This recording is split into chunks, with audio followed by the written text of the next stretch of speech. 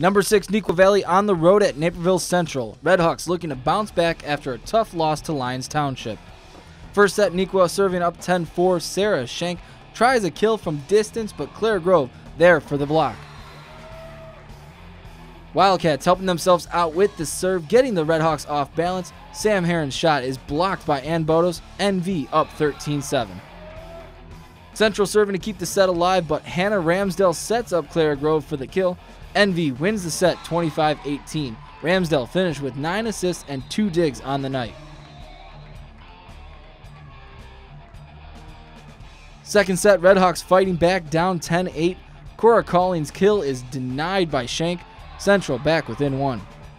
Neuqua now up 19-18. Brenna Hess sets up Schenk. This time her kill finds the floor and we're tied. Set now tied at 22. Collins sets up Grove. Redhawks can't handle the kill. Collins finished with 9 assists for the match. Redhawks and Wildcats tied at 26. Ramsdale sets up Alexis Douglas for her only kill on the night.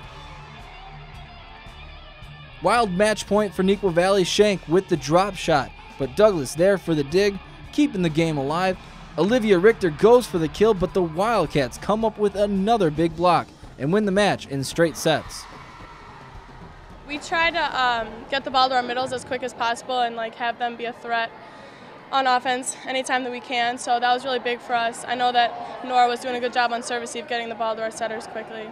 I think as a whole our team had really superior blocking tonight than we've ever really had. I think, we've been really working on that and we really put all the pieces together tonight. And as a team, I think we just really came together. It was so fun to be in the middle of the court, watching all that happen and watching everybody kind of come together and seeing all those things that we worked so hard to come together and really bring the victory home.